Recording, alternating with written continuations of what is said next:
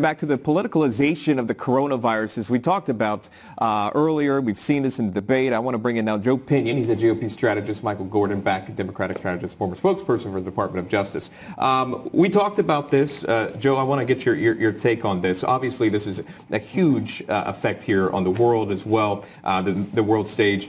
As far as making it the politicizing of it, if you will, how do you separate this? Well, look, I think, number one, this is a threat that should be taken seriously. I think you look at some of the mortality rate here. It's a serious problem that I think a lot of Americans are thinking about. My high school football coach called me yesterday and said, I've got 350 kids I'm supposed to take to Disney World in a month. Do you think I should go? As if somehow I have the answers.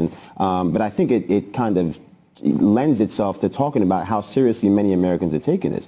So when Democrats are sitting here, banging on tables, I think Americans need to remember that they were the ones that wanted to have open borders for everybody, a come one, come all policy for the world. And so I think, again, people need to be able to connect the thread to say that all of these issues that we've been talking about for the last 4 years, talking about border security. Border security means national security. National security means public health. All of these issues are interconnected, and I think Americans are starting to kind of dawn on that reality a little late. The Majority House Leader Mitch McConnell spoke about this earlier, saying that the administration doesn't know what they're doing.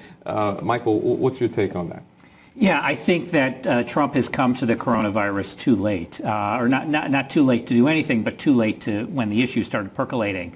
If you look back at how Obama handled Ebola, he appointed a task force, he appointed a czar, he got ahead of it very, very quickly. So the president is speaking later today. Hopefully he will take some more concrete steps, show a sense of urgency around the issue, and show that, he made this comment that it'll go away in April. Well, things don't just necessarily go away on their own. You have to take some action to make them go away. So hopefully his comments later will be the beginning of making them go away.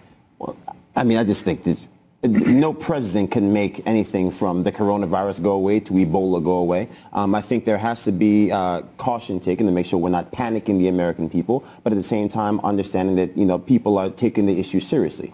So I think, again, when people, Nancy Pelosi talking about 6 million new jobs and wage increases being crumbs. Now apparently $2.5 billion for coronavirus intervention is crumbs as well.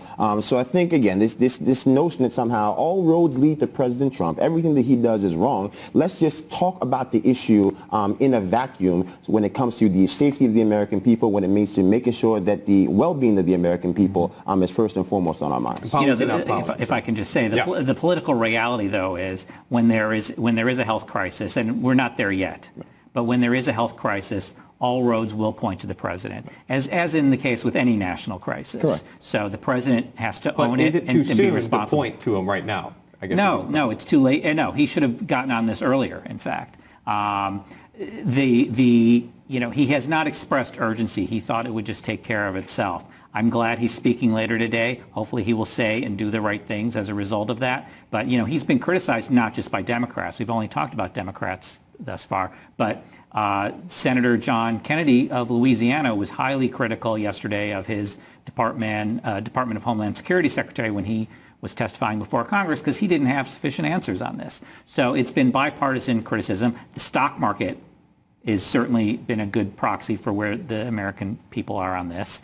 And so, thankfully, hopefully the president will finally act accordingly. All right, that is Joe Pinion, GOP strategist, Michael Gordon, Dem strategist. Guys, thanks so much for coming on. I appreciate you guys sharing your knowledge on that. Of course, the president will update us on that at 6 o'clock tonight. We'll have